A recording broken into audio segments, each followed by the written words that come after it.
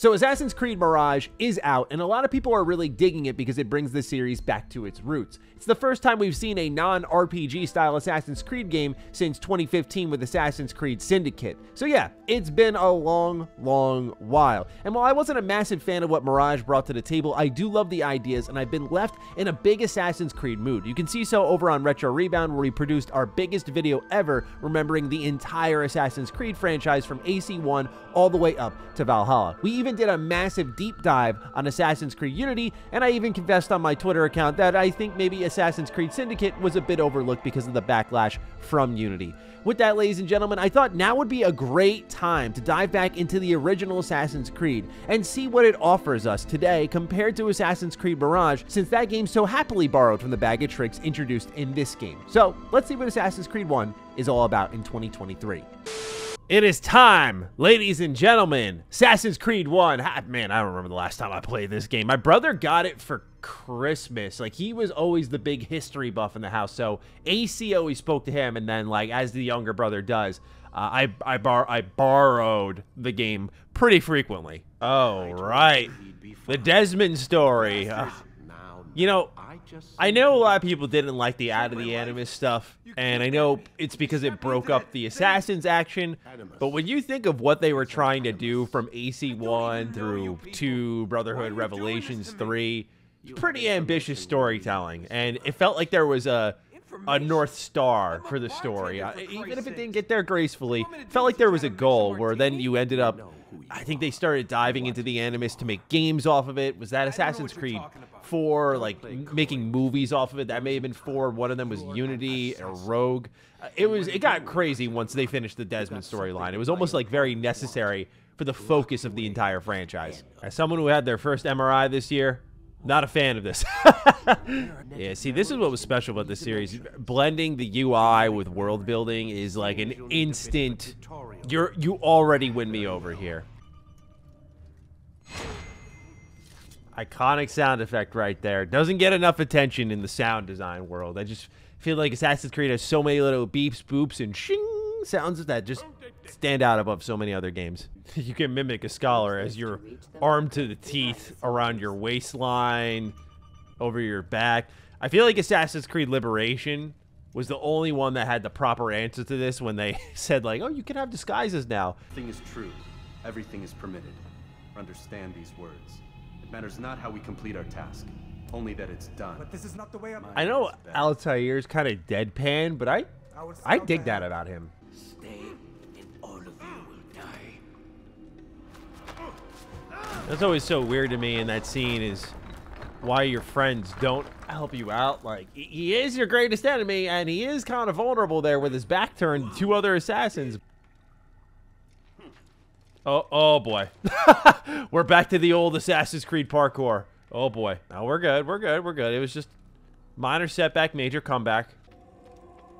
Ambient music in this game is so good. I don't know if it's going to come through in the recording, but there's such an atmosphere to this first game. Compared to any other entry in the series, as much as I love future entries more, just this entry has like a particular feel to it. Very grim. Like, you can tell even in the writing quality, like much more serious, dark. There was no way back. Nothing I could do. Because you would not heed my warning. All of this could have been avoided. And my brother. Such a good start. Really, it is. Like, I forgot how much I love the emotion of this opening, like Altair kind of being a disgrace almost, going against the Creed's ways. Time to do what any good Assassin's Creed fan does. Counter. And kill everyone. And counter. It's just the easiest way to win. Why fight? Oh, counter. Oh, yeah, there we go. Oh, that was my favorite animation as a kid. I thought it was so cool. I believe we are heading towards the first ever in franchise history leap of faith, which I remember how they set it up here. Yes. Oh man, so good. Show this fool knight what it is to have no fear. Go to God.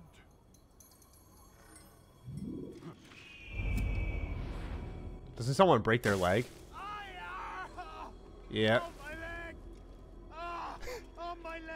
Little SpongeBob action there. My leg. Oh, I didn't know he actually breaks it back into play. Oh, man. Woo. Oh, no. Oh, no. No! Yeah, the climbing has definitely become way more smooth compared to where it once was, which you'd expect, but it's such subtle changes that it's easy to overlook. But, man, like, this is just so 1, 2, and 3, and 4. Like, that would be all one movement in today's Assassin's Creed games.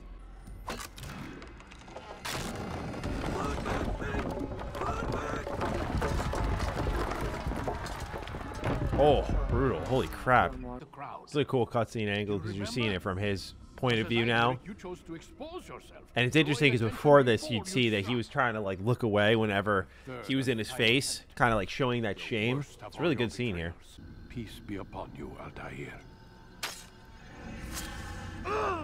The little screen tearing filter here is such a good touch. I'm recognizing how great the cutscenes once were in Assassin's Creed. You know, what happened when they went to Origins, Valhalla, Odyssey. I love Odyssey, by the way, and I really enjoyed Valhalla. Is they had to change how dialogue and cutscenes were handled because there was such a high volume of them that they weren't so focused like this, and in turn they could focus on the quality of them rather than the quantity of them. Not that there were, again, I really liked Odyssey, so there was some high quality conversations there, some hilarious quests in that game, but you just recognize the little differences here in the way shots are handled, the way filters are used, and so on and so forth. I just think it makes a big difference in how the story can be received. That was one thing that I felt was really missing from Mirage, personally.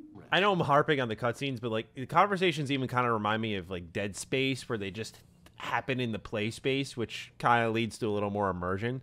And I wouldn't say it's nostalgia talking when it comes to these cutscenes, because the one I have probably the most nostalgia for is AC3, just because of like the time period. I was so excited. I was like #1 on my list. I wanted to go to the Revolutionary War.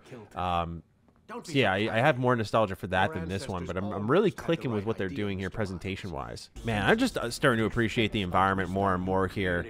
When you look at where Altair's standing, the little Creed logo, the banners, the big glass setup here, it's just such a well-decorated environment, which is something Ubisoft's always been great at, even in Mirage, like just bringing their worlds to life.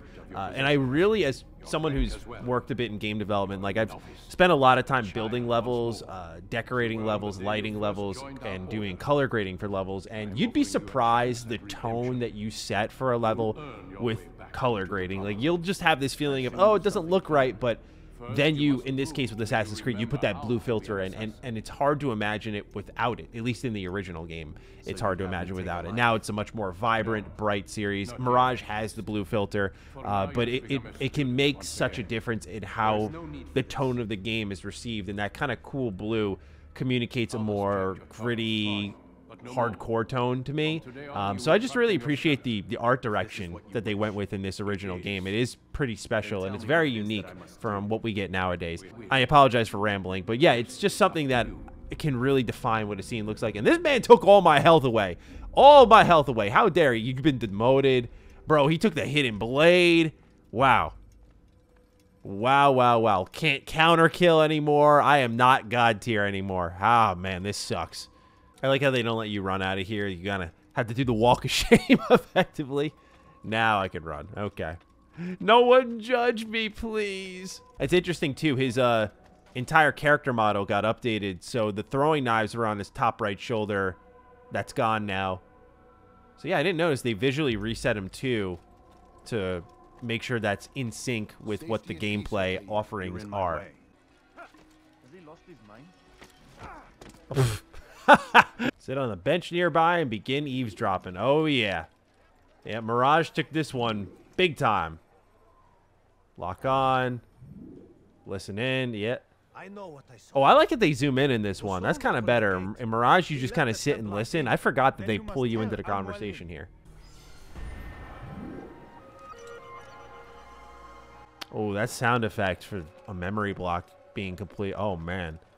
That brought me back. Holy smokes. Oh, yeah, the pickpocketing missions. Also in Mirage. So, again, if you're liking what you're seeing here... Oh, hold on. I gotta get close to the pocket. Yeah, there we go.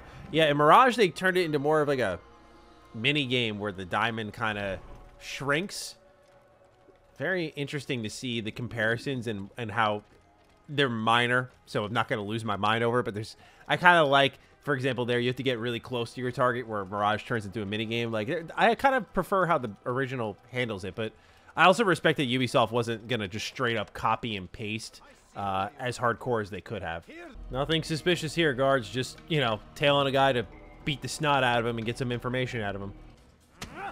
Wait, this guy landed a hit? Hold on. Offer you a chance to repent, to renounce the evil in your heart. It is not evil in my heart, but truth. I will not repent. Then you will die. Damn, just no hesitation there, and just how do we take the most brutal way of killing him? Holy smokes. And he gives me the sword back. That's hilarious. What will become Okay, hey, I just waxed this dude with this. Yeah, it's yours now. You can have it back.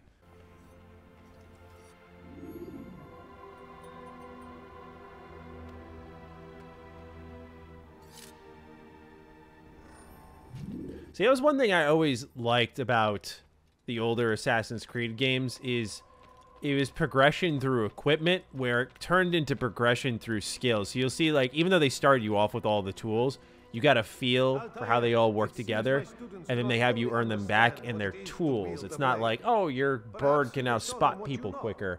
I think that progression by equipment is something that a lot of games could benefit from. You know, something that I really like about this game is how they work the camera when you do a leap of faith. Like, they pull it out, the field of view, and then they zoom it back in. So it creates this feeling like you're jumping off from something way higher than you probably actually are in the game world. I bet that's why they made that change, just because it created scale when there wasn't much. And then obviously when you get to AC2, like, you're jumping off massive towers and they didn't really have to pull back as far.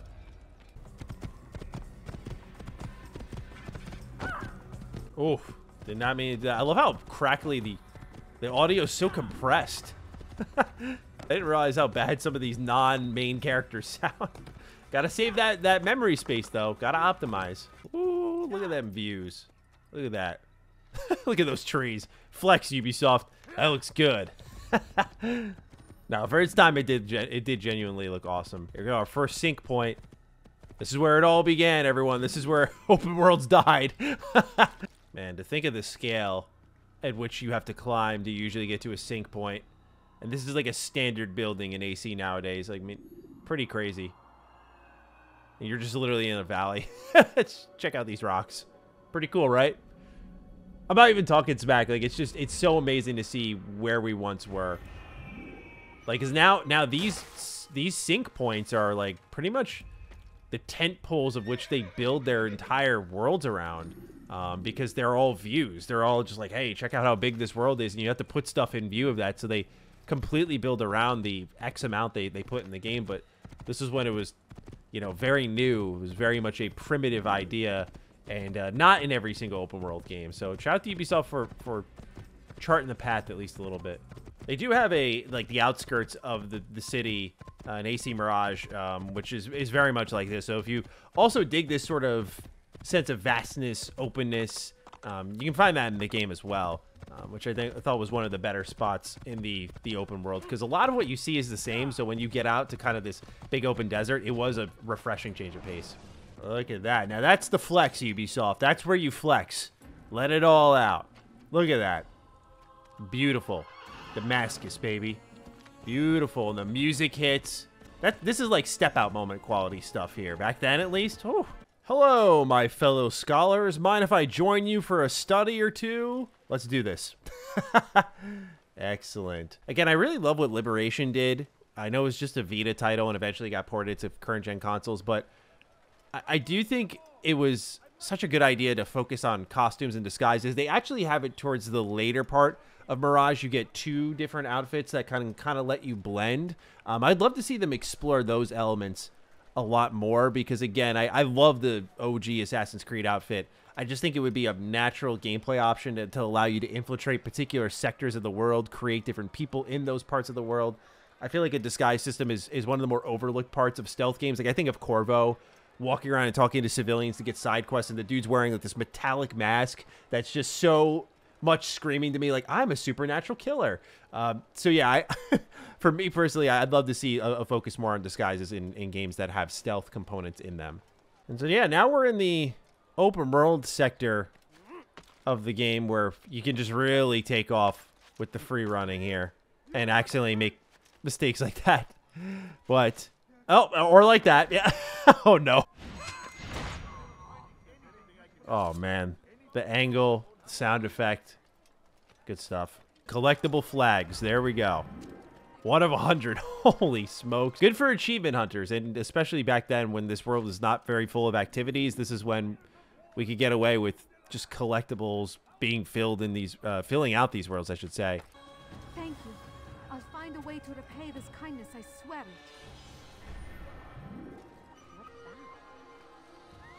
It's very interesting how the loop in this game works. You complete activities to create more hiding spots and groups of people to help you out.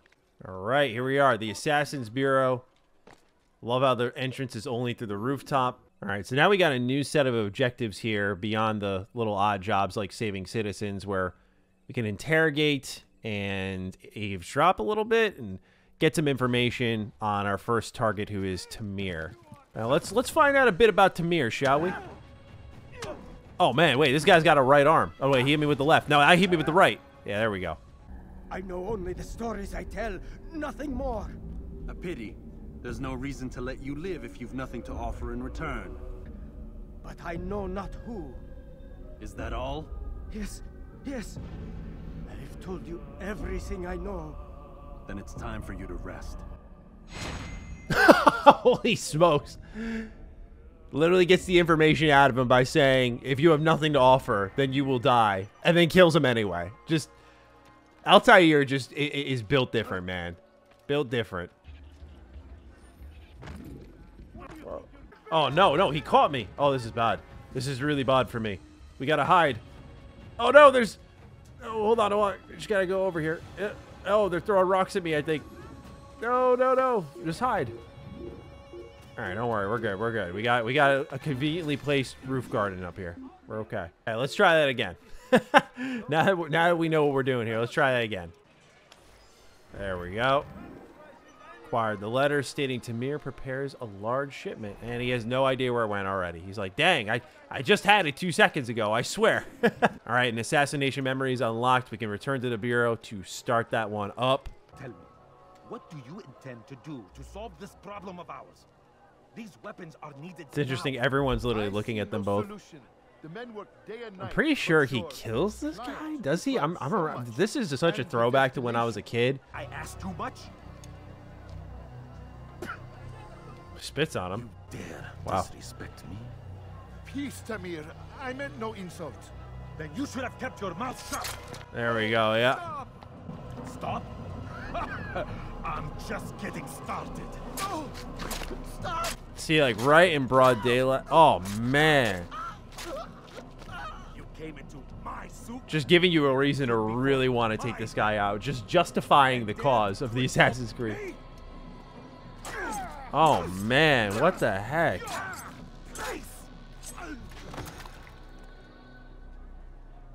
And everyone's just looking at him like, all right, whatever. Leave the body. Leave the body as the water turns red. Dang, dude, that goes hard. Holy smokes. Think it twice before you tell me something cannot be done. Now get back to work.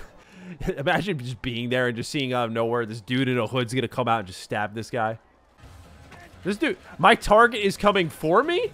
You're making my job easier, sir? Sir, are you sure about this? But I wanted to do this the cool way. Hold on. You shouldn't be. Are you sure about this? I mean, this works for me if it works for you guys. Oh. Got him anyway. So this is it, the origin of these cutscenes here, where you talk to the person you've just taken out. You get some context, some build up to the next target. And honestly, it's interesting to see how, like, I really didn't like this guy just because of how awful and brutal he was to one person. It didn't have to work too hard to get you to hate someone, but obviously AC2 took that a step further and made it much more personal to the assassin himself and Ezio and what happens to his family. But yeah, here we go. We're going to get the marker covered in blood, and that's it. Our first target is down, just like that. Oh, you can do like the chase cam. Oh boy. And the chase cam just had me run into someone because I couldn't see. All right, let's turn in our mission. See what the response to our handiwork is. Word has reached me of your victory, Altair. Yes, sir. Yes, sir. All right, that's our first target out, and feels like a good stopping point. Like, we've seen a lot of OG Assassin's Creed. So, ladies and gentlemen, I hope you enjoyed this dive back into the past to celebrate Mirage, but also just reflect a bit on the similarities between the two. And I'm looking forward to seeing your thoughts, so be sure to fire away down below. And with that, take excellent care of yourselves, and I will see you next time. Stay sexy, stay active. I love you all. Peace.